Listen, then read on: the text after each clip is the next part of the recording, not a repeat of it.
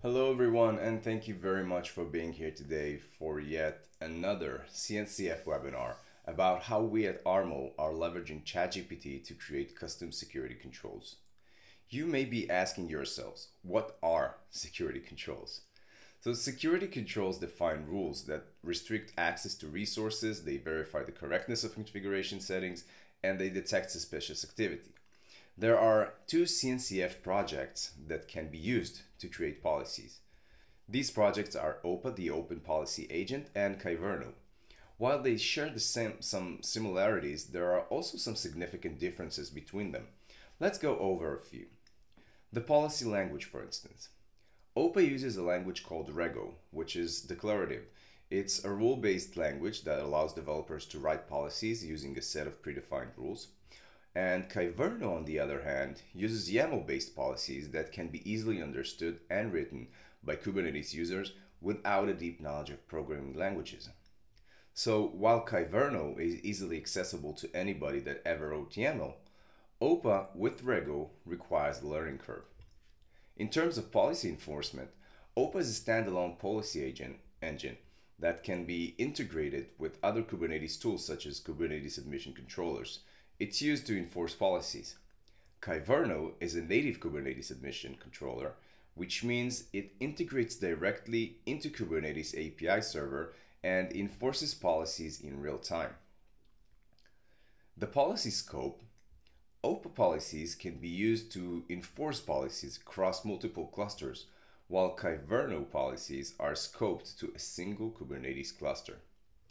And in terms of policy updates, for instance, in OPA, policies can be updated on the fly without requiring a restart to the policy agent.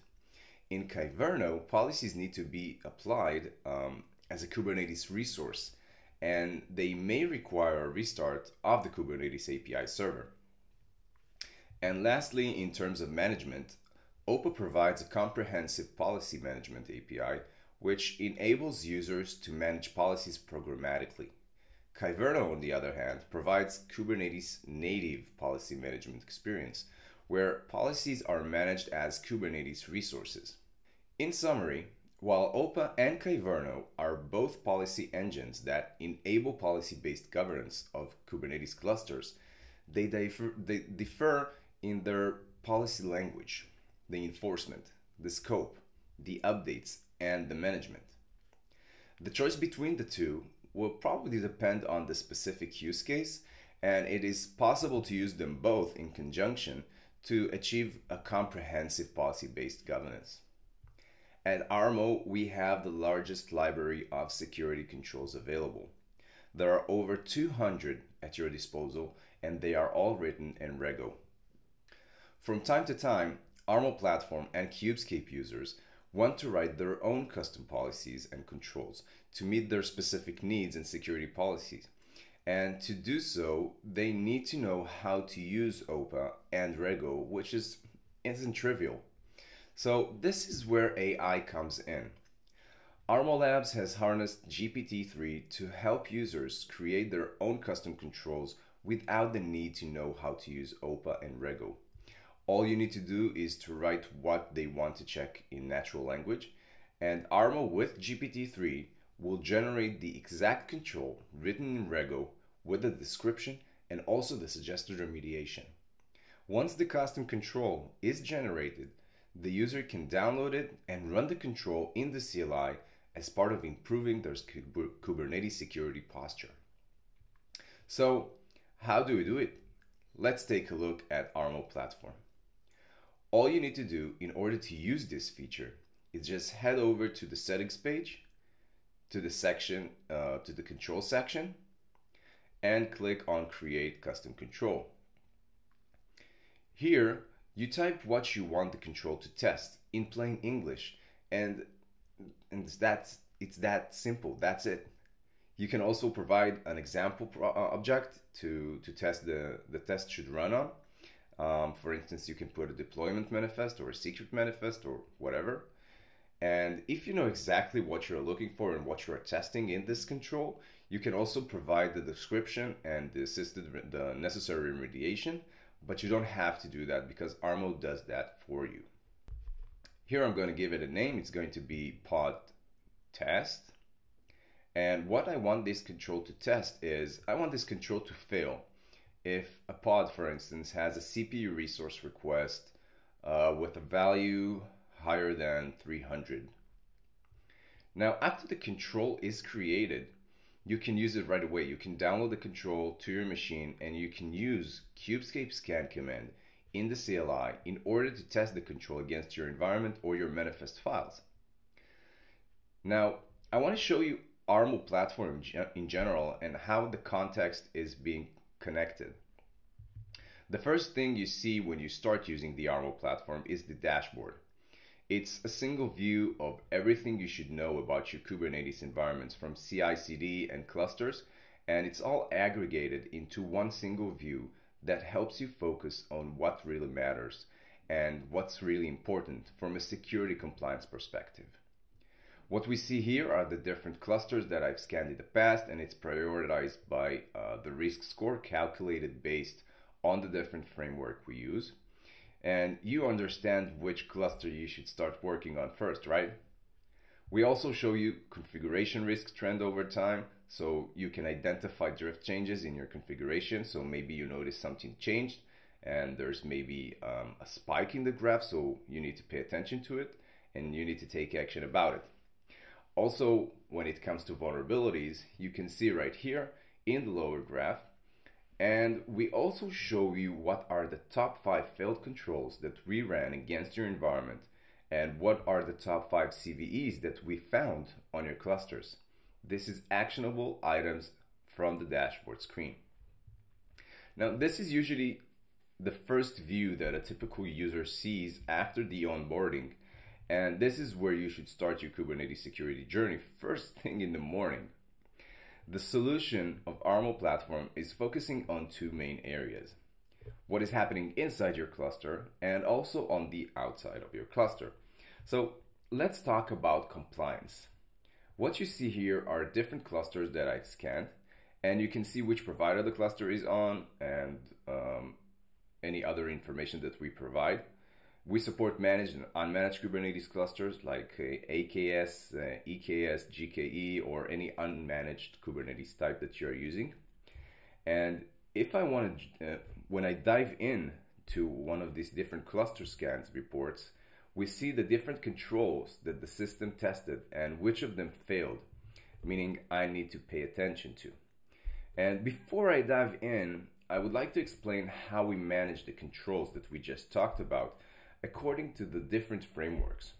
So let's navigate again to the settings page, and under the framework section, you can see the different frameworks that we have.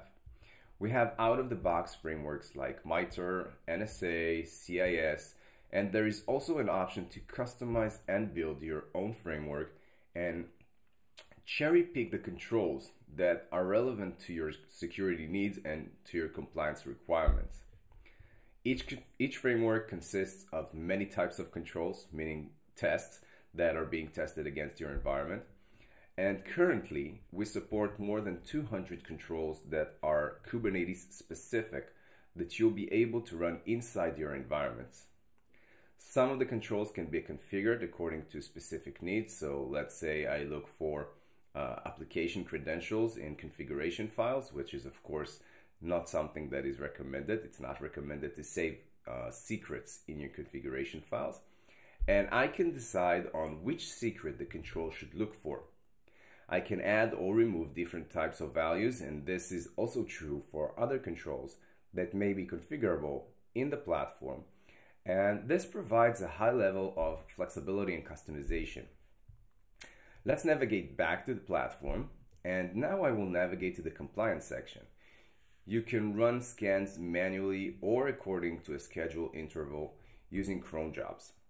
Focusing on the control that we just looked at, the application credentials, when I click on it, I see which resource failed against this control.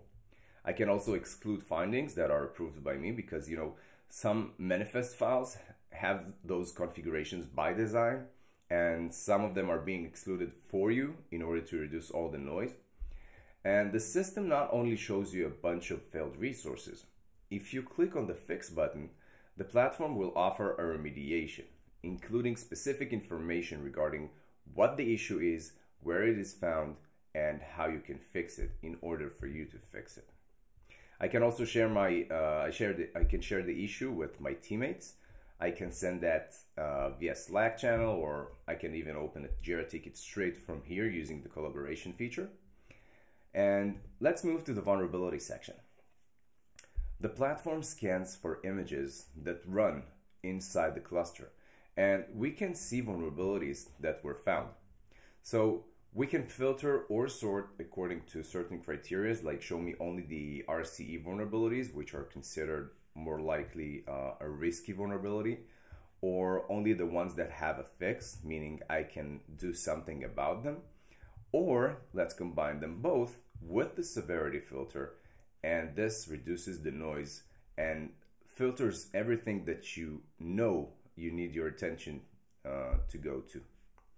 From there, I'll dive into one of the results, one of the scans, and you see which vulnerability, which component, which version, how severe it is, and which version I should upgrade this component to in order to fix this vulnerability.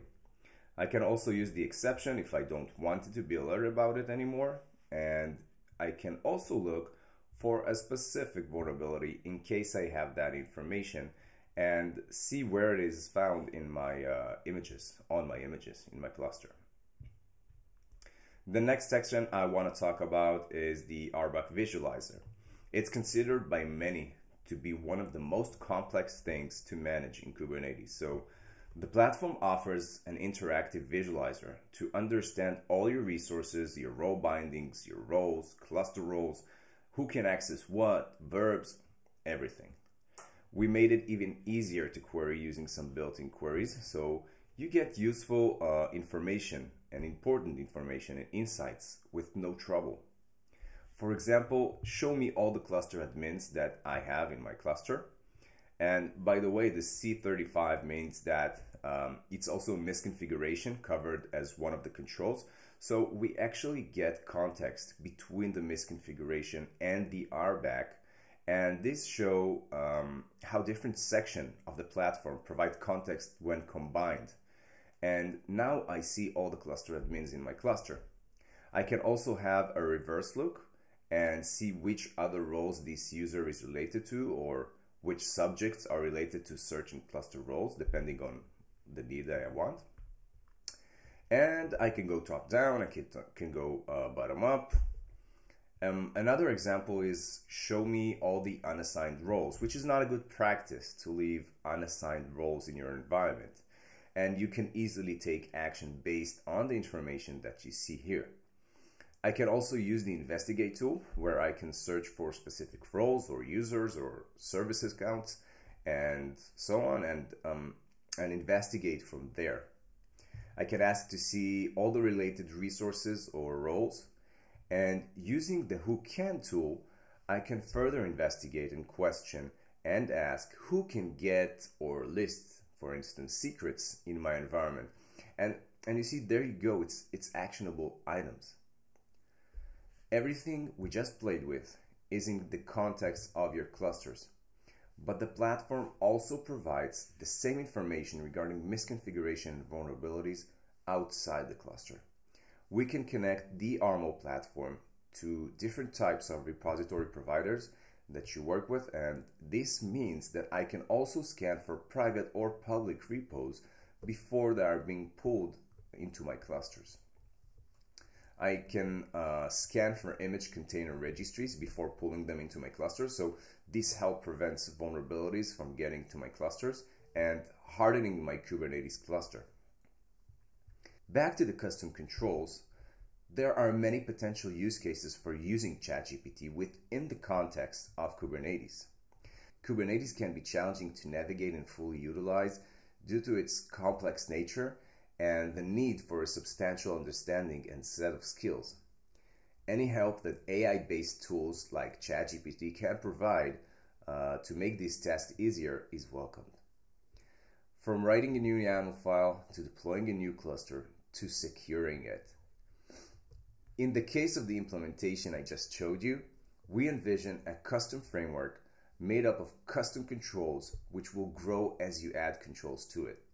Our roadmap includes adding the ability to create custom frameworks that will host and save all the custom controls and enable the users to run them directly from Armor platform, thus making it easier for users to access and utilize their custom controls, as well as streamline the process of adding new ones. This new type of custom framework will provide a more flexible and user-friendly experience for our users.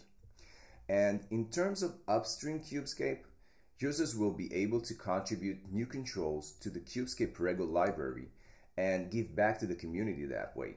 Once merged, these controls will be available for full selection and use by all Kubescape and Armor platform users, thus making you part of our Kubescape community. And that's what I wanted to talk to you about today. I hope this has been informative for you and you know a little more about custom controls and Armor platform. I'll see you in the next webinar. Thank you for watching.